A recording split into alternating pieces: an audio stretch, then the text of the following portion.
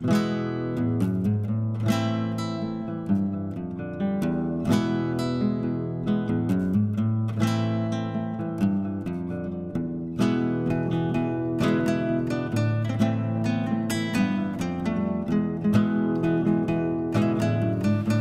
in case it's not already obvious, today I've been thrown miles out of my comfort zone to show you the world of the equestrian estate.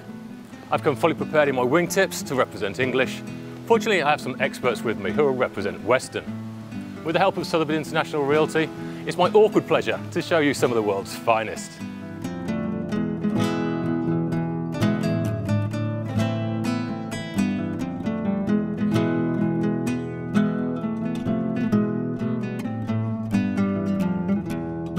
Today, I've travelled to the outskirts of Chicago to the Grand Prix Equestrian facility, which is considered one of the premier dressage barns in the country. I'm joined by Gina, who's the owner and is going to tell us more about the event. So dressage, actually translated, the word means training. So all of the horses here in the barn, all 62 stalls of them, and some outside even, are trained in this amazing sport. It's actually a sport that is part of the Olympics.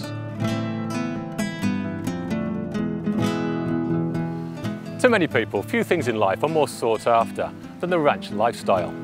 Whether it be the peacefulness and leisure of simple horse ownership or the fiercely competitive world of professional riding.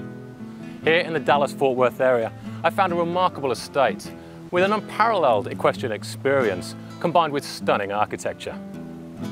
Come on, let's go.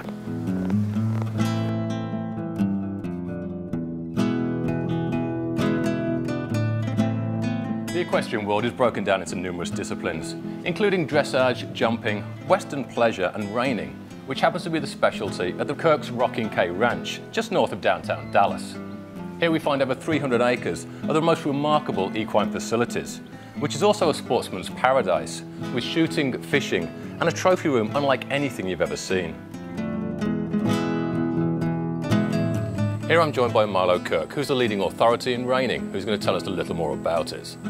Reining is actually a Western discipline, and we run it on a figure-8 pattern, doing large fast circles, small slow, doing sliding stops, we spin in the middle, and everything is done on precision. The less effort that you have when you're doing this that the judges see, and the more willingly the horse looks like he's running the pattern and it's smart on a loose rein, the higher the score.